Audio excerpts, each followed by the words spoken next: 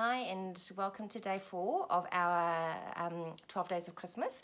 Today I'm going to talk to you a little bit about trays. So we have a couple of different options in our collection when it comes to trays, some from Rwanda and some from Swaziland.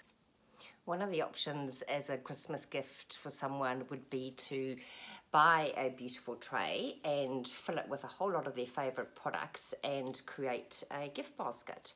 And then they would be able to use the tray in their home decor afterwards. So we've got our lovely gogo trays, which come from Swaziland, and they come in the black and the natural, hand woven with natural fibres.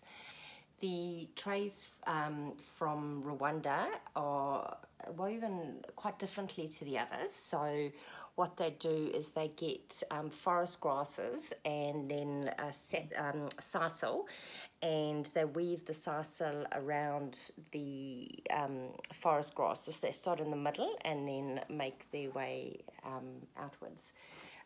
So give you an idea on the size of these ones. Again, super versatile and really beautiful. Trays are really versatile to have in your home, either for functional reasons or for decorative reasons. You can hang them on the wall with some other baskets, or you can use them obviously as serving trays.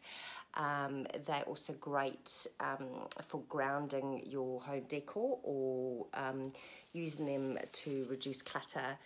And you can have a look at a blog that I've written about the use of trays in your home decor on my website.